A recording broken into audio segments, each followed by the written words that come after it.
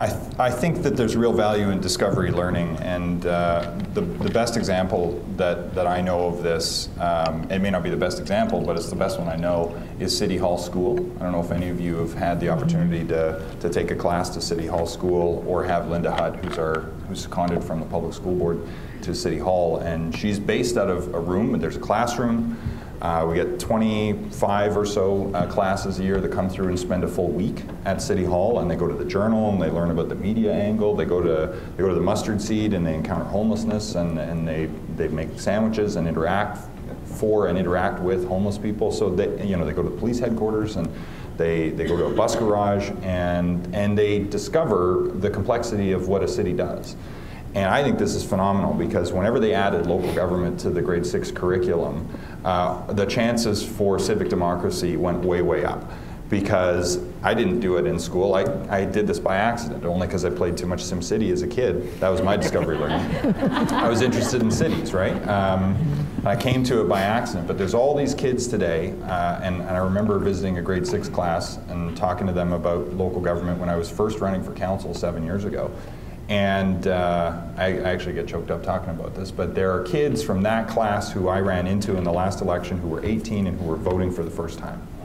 And part of the reason why is because they were captivated, not by my visit necessarily, but with what was going on at the city back in grade 6. So engage that curiosity early and nurture that citizenship instinct. The reason why grade 6 is so important is they haven't hit junior high yet. They're not cynical yet. So they haven't turned into grumpy citizens. They're genuinely curious citizens, and so feed that.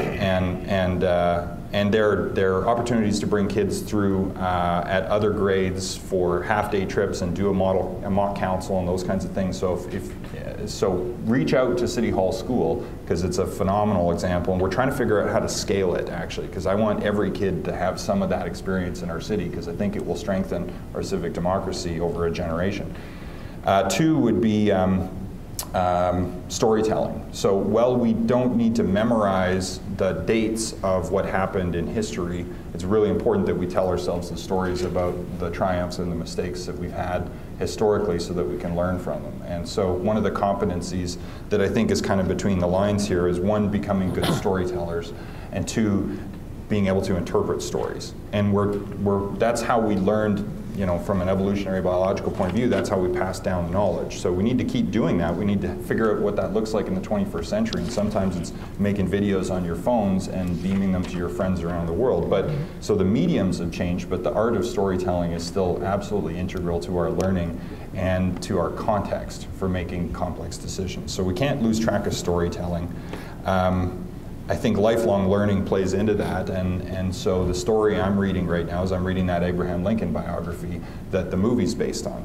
And I'm going to forget all of the who and when details, but the salient stuff about what he did for leadership, that's the stuff I'm learning from. That's the story I'm listening to right now, and it's one that I'm going to be able to take and use in my day-to-day work too. So I'm trying to model lifelong learning, and I think teachers have an opportunity to do that as well by talking about what it is that they're learning, what it is you're reading, by getting a library card and going to the library and taking out free books from our public collection, or DVDs or CDs or video games or whatever, and staying current and talking to your students about what you're doing to remain an active learner. And some of it's going to apply to your work in the classroom directly, and some of it's just going to make you more interesting or better at Trivial Pursuit. But it's still worth doing. The 2 other things I want to talk about, though, briefly, are diversity and inclusion and nurturing debate. And on diversity and inclusion, I think we've still got some work to do with English language learners from immigrant communities who deal with, particularly from certain populations, they deal with racism still in our society, and it's sad, but it's a fact. And I'm not sure we're providing all the wraparound supports that kids and their families need to be as successful as they could be.